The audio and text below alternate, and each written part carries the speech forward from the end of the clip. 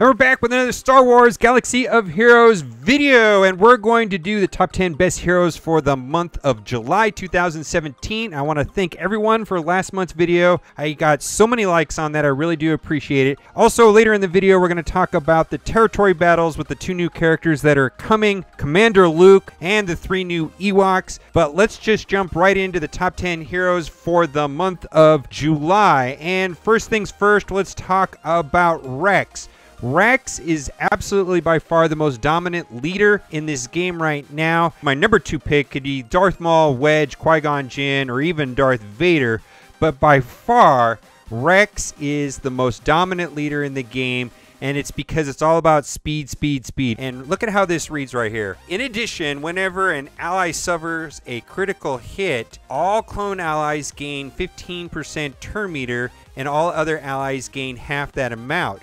So if someone comes in with AoE and crits every single person on the team, you could be getting up to 37% turn meter on all of your characters. It's insane.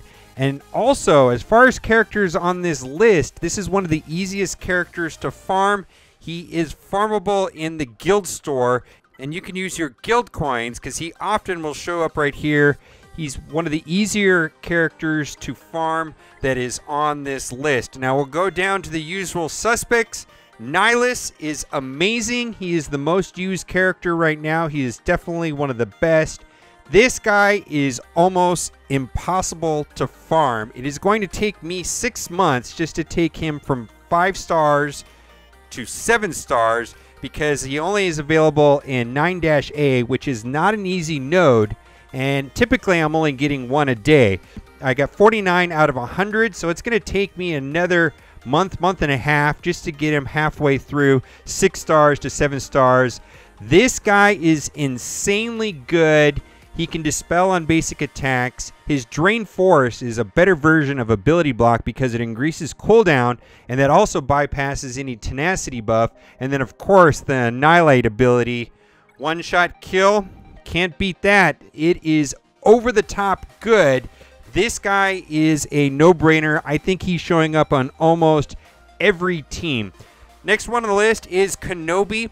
Now, General Kenobi is only available from farming in the AAT tank raid through your guild. So you have to be in a guild where you can get the shards from him. Now, he's playable at 5 stars immediately when he's unlocked. If you don't have a guild that is doing heroic AAT tank raid, there's a link in the description. You can send an email to 4G Inverted Dive, and he might be able to help you to place you in a guild. General Kenobi is amazing. He's a cleanser. He can give everybody retribution. He's a tank. He taunts. He gets foresight. He is really, really good. Next on the list are the 2 that I think are the most 2 broken in the game, and I'm just going to pair them together. That is Baze Malbus and Chirrut Imwe, or if you will, I call them Chase. These guys are nearly impossible to farm. I'm thinking about making a t-shirt saying any 3+ Chase for the win, because that just seems to be the way it is right now. They're so good on defense. They work very, very, very well. They're nearly impossible to farm. Imwe you can get in fleet shipments, and Baze you can do the same thing like Nihilus, where you can get like 1 shard today. That'll take like a year to get him. So that is very frustrating. Those heroes right there, Darth Nihilus, General Kenobi, Rex, Baze, and Chirrut, are just the most dominant heroes in the game. They have been for several months now. Now we're going to talk about some of the other ones, which I think are very good, and they're also up and coming. R2-D2, he's available in the special events, so you have to wait until that comes around. Very, very good. He makes almost all light side characters a lot better. I'm currently trying to gear him up to 11. That is taking some time, but he is who I am focusing on right now, as well as Thrawn. And Thrawn is also acquired in the same way. He's in those special events that only happen like once every 6 months. Very hard to unlock because he required the Phoenix characters. And a lot of people are upset because they did not have the Phoenix characters. And I'm also trying to get him up to gear 11. The general rule with this guy is that he's amazing. He's an Empire character that can dispel debuffs. He does all kinds of funny things. His kit is very complicated. They're very long, very complicated to explain Look at all those words. He's really good on offense, but the computer doesn't always play him well on defense. So we will see. Next one is Kylo Ren. He's also fairly easy to farm on this list. Most of these characters are actually really hard to get, but unstoppable. It is amazing. And for the longest time, people are using him in the first round of the AAT tank raid because he did very well in there. Recently, there was a bug fix, so that is not working as well as it did in the past. But he's amazing. I use him on my squad arena team, and he's just amazing. He can stun. He can get back protection. He applies negative status effects. He is very good. Last one on this list, but not least, is Emperor Palpatine. Again, another character that only can be acquired in those special events that happen very infrequently. He is kind of falling out of favor. Usually he's paired with either Thrawn or Darth Maul in a team. He can stun almost the entire team with his Power of the Dark Side ability. This is just an amazing ability, probably one of the best special attacks in the entire game. And then for the 10th slot, like I said, it's all of those other leaders that are not being used as much as Rex, and that would be Maul, Wedge, Qui-Gon, and Darth Vader, kind of rounding up the 10th slot.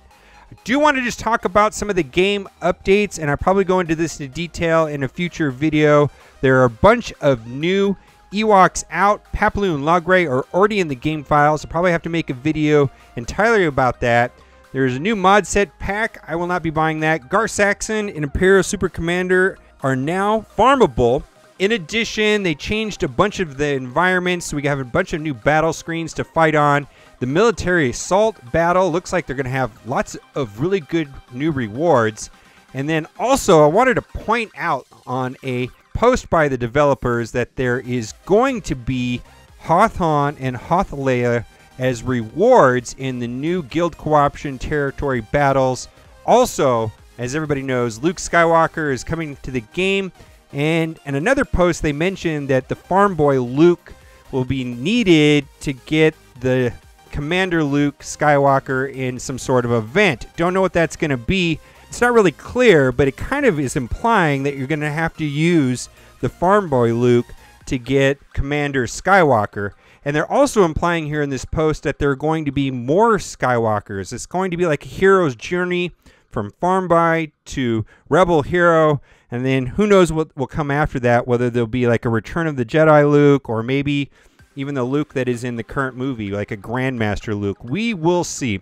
Just wanted to send a shout out to all of my Patreons. I really, really do appreciate that. And if you like this video today, you're in luck. For every single person that likes this video, you will get an 8-star Return of the Jedi Luke put into your account within 24 hours. This is not a scam. All jokes aside, I really appreciate all the support that I've been getting in the last couple of videos. Really appreciate all the likes and all the comments that we've been getting. Be on the lookout in the next couple of days for a full review of all the Ewoks. It looks like 2 of them have made it into the game. Currently, we're still waiting for a kit on Wicket, but it looks like we do have a kit on Logray and Paploo. So there will be a video about those kits in a separate video. And like I said, thank you so much for the support. And as always, thanks for watching and keep on gaming.